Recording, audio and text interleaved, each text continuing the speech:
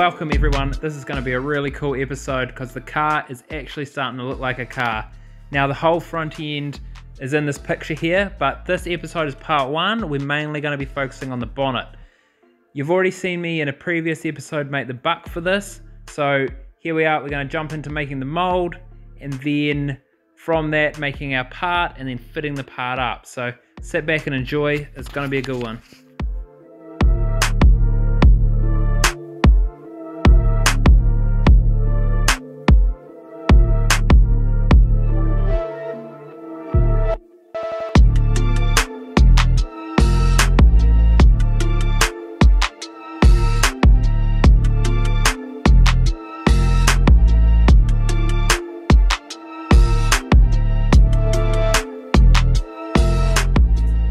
It's 24 hours later now. I have these two thick layers of glass on here. It's all dried nicely, which is good. You gotta watch out for these nasty sharp bits, but it's feeling pretty thick. I'm not sure if it's thick enough, especially at this end. What I'm worried about happening is when I pull it off, it'll sort of relax out, or you know, like it's quite flat across there. So I'm gonna still try and pop it off and see what happens. I don't think I'll break it in any way, but I might have to come and add like a crisscross across there and a piece along the back of like wood or something just to give it a bit more rigidity there. Up here where it's like got compounding curves, I think it'll hold its shape a bit better, and then like this one having this edge here is going to help hold it a bit more rigid. But yeah, the back, I'm pretty sure I'm going to end up doing something with that. So the next step is I'm going to come in and I'm going to cut off the extra and sort of trim it. I'm going to run the grinder along the front here, well below the line of where the bonnet's actually going to finish. The bonnet's going to finish up here, and it's got an extra, quite a lot of material there. But what I'm worried is, it's some of the as I worked on this, I actually pushed this bit of wood down my little shelf, and I think back here some of the fiberglass would have gone down and under, which is going to like hook it on. I am going to start trying to demold it from that end, which means it might pop out, but I think I'm just going to go as low as I can with the grinder and score that bottom edge, and that will stop it from mechanically hooking in there. And fingers crossed this thing comes off.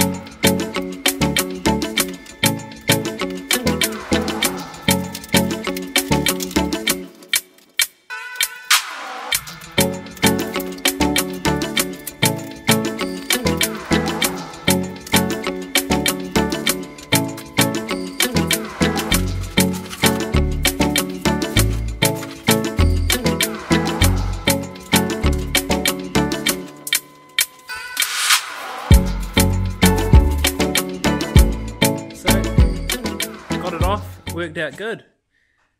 I've just quickly cleaned out all the release agent and it's looking good. I definitely should have put a thicker gel coat on first, and probably I think it's going to be fine, especially with like I said, I put a whole lot of wood underneath and fiberglassed it on to give it its strength.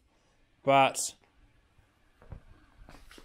yeah, I probably could have gone a little thicker in some of these corners. It'll hold its shape, but I would have probably preferred it to have been a little bit stiffer than that. So I know that for next time. The mould is good, all apart from just there. There's this real random shrinkage of the gel coat, which is alright. That's going to be really easy to fix before I do the next stage. But the rest of it has come out mint. It feels really smooth, and I'm just letting it dry off now so I can give it a really good check when I start waxing it for the next part. The mould, or the buck, has done some funny things. So that has happened after the fact. It's sort of, something's reacted there and it hasn't worked there. But in here, and there's a little bit over there. But that hasn't come through in the mould, so that's really nice. The front sort of broke away a bit, which would be easy to fix if I had to. So with that, I'll just strip that off and repaint it. Oh, this still feels like some sort of bodywork already. It's so nice and solid.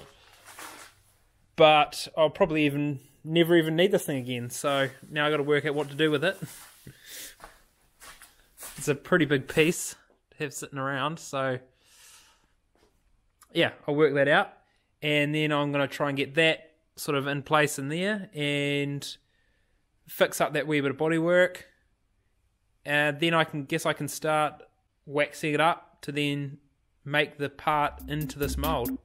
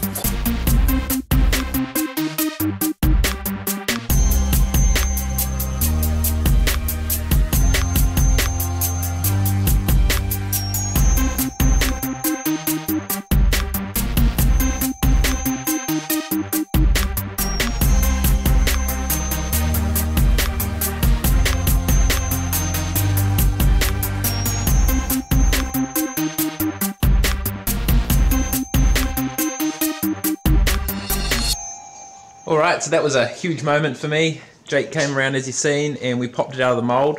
Now, it was pretty interesting. It was really quite stuck in the front, but we could crack the back open a bit and then pour water down from the back. And by pouring water down from the back, it breaks down the PVA spray release that we put on there.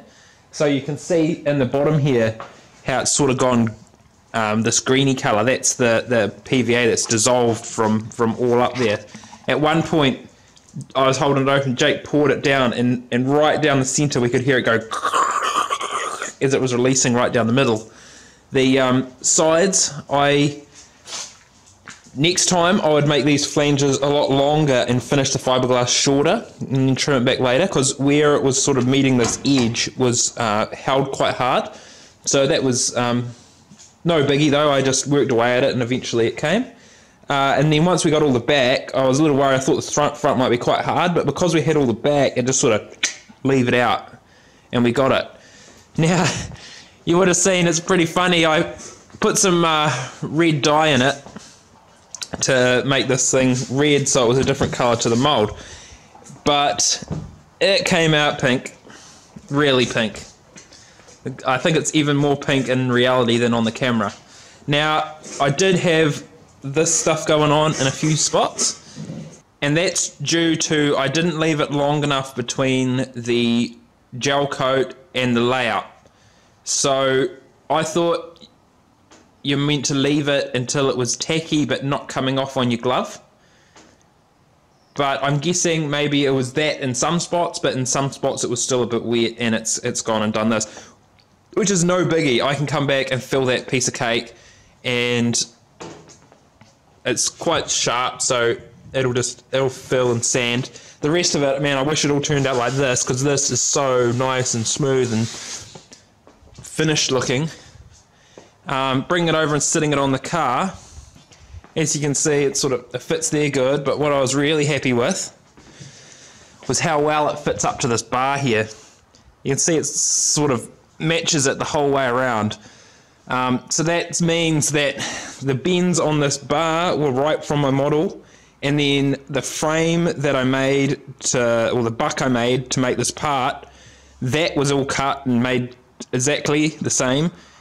And then even with all the work I had to do to it and everything, it hasn't affected the fact that it fits up to that bar, because all those measurements of that have come from the computer. So that's pretty crazy when I think about it, that, well, it's nice to know that all that work and it still all lines up. So next step, I'm going to take this outside, trim up the edges, tidy it up. Then I'm going to go and fill those little bits of defect, and then I'm going to try start working out where I've got to do the cutouts for the shocks. So there's quite a bit of work to do there. It'll be real rewarding though, and then we can look at how I'm going to attach this thing on.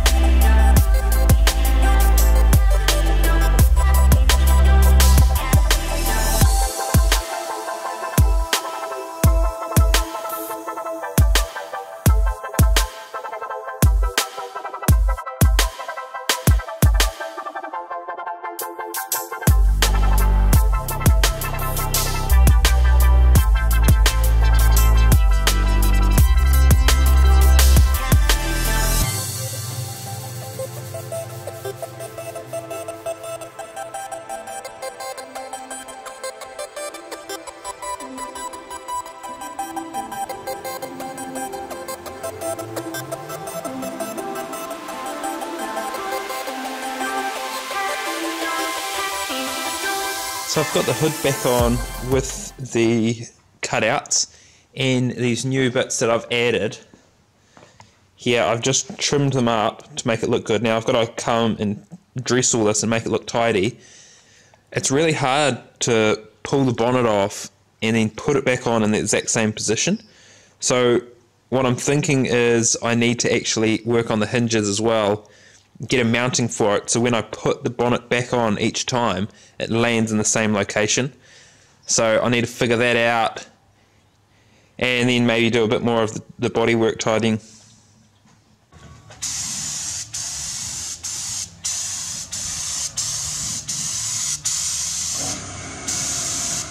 So for the mounting at the top end, I just have these little push buttons. Just click and click, and then it goes up nicely like this. Now on the underside, in the future, I'm probably going to gel coat the underside as well and paint it up. So I've just taken the bonnet off, and what I've done is I've used a rod end in here, and that gives me a little bit of adjustment because I can screw it in and out, and that hole I actually have a little bit of room to sort of move it side to side as well, and that means I can get the bonnet lined up with everything really nice. Now it's set there at the moment, so I hopefully won't have to move them, but I have the adjustment there if I ever need it anyway. It helped me line it up. So I also had to obviously weld this bracket here on to locate it, and this plate I cut out to stiffen it back. Same on the other side, and that's basically it. So with the two fixings up there and the two hinges here and here, this thing sits on there really nice, and it does sit down into the guards, but we'll dive into that in the next episode. Alright, so I'm going to finish part 1 video just here. As you can see, the bonnet's now all sort of coming together and looking mint. It's pretty cool seeing something that you had in your head for so long, struggling to draw it in the computer and learning a lot, and then finally getting apart. Now, as you would have noticed on this video, I was doing a lot of learning along the way. And hopefully some people that are wanting to do things that are kind of similar can take some of my wins and fails and maybe not have the same fails. Hasn't been too bad. Just if you are doing anything like this, and this comes to like any sort of project, you can usually work your way around. Even if you have a problem, you can work it out, and if you don't, at least you've learned something. So just dive in, get it done, and thanks for watching. We'll see you soon on the next one.